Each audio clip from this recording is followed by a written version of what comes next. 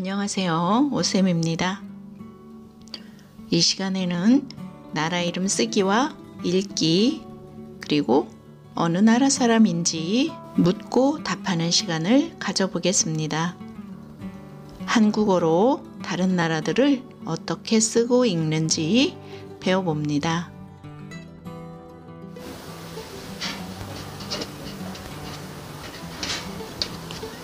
한국,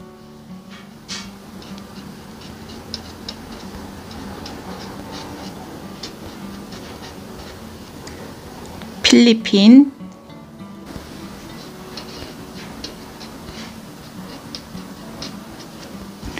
일본,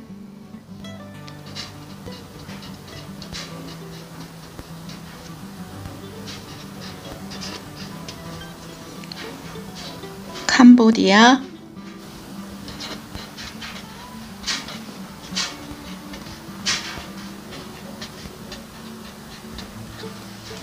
아프가니스탄,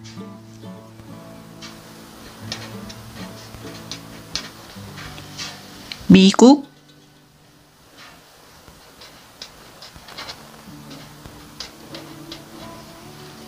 몽골,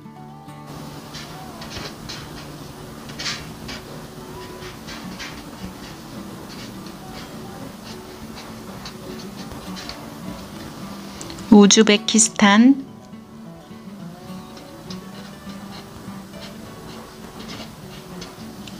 러시아,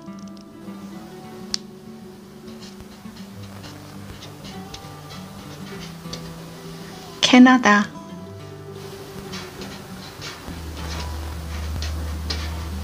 중국,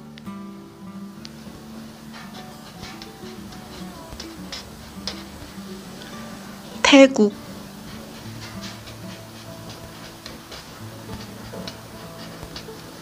베트남, 인도,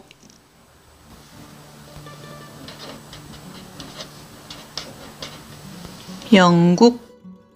한국은 코리아라는 나라이고, 한국어는 한국 사람들이 쓰는 언어입니다. 한국어는 한글이라고도 합니다. 한국 사람은 한국인이라고도 합니다. 당신은 어느 나라 사람입니까? 당신은 어느 나라에서 왔습니까? 나보다 아랫사람에게는 너는 어디 출신이니? 라고 합니다. 대답은 나는 한국 사람입니다. 나는 한국에서 왔습니다. 나는 인도네시아 사람입니다. 나는 미얀마 사람입니다. 나는 스위스 사람입니다. 나는 호주 사람입니다. 나는 스페인 사람입니다. 나는 프랑스 사람입니다. 나는 독일 사람입니다. 나는 네덜란드 사람입니다. 나는 브라질 사람입니다. 나는 러시아 사람입니다. 나는 캐나다 사람입니다. 나는 인도 사람입니다. 이렇게 대답합니다.